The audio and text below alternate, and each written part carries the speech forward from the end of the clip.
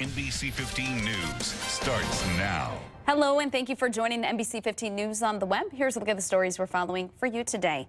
A memorial service will be held today for the 3 children who died in a Sheboygan Falls house fire.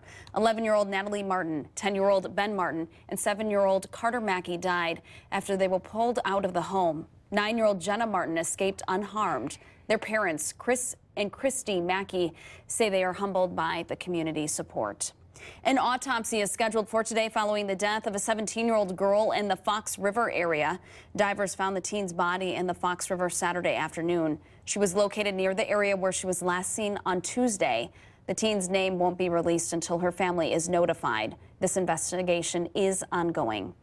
A U.S. representative of Wisconsin is not seeking re-election this year. Reed Ribble from Sherwood says he wants to dedicate more time to his family. The 3-term Republican ran his family's roofing business before running for Congress back in 2010.